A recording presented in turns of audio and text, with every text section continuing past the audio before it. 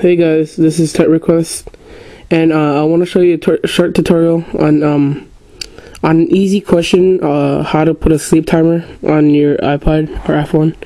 All you do is go to your clock, start that up, and there's an option there. It says when timer ends.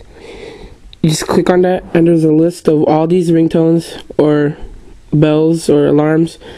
And on the top, it should say Sleep iPod. I don't know if you can see that. Just click that and put set. And just put how many times you want. Say 1 hour and start. You can go anywhere with it, you know. So that's about it. Please subscribe, and if you have any questions or comments, please comment below. Thanks for watching.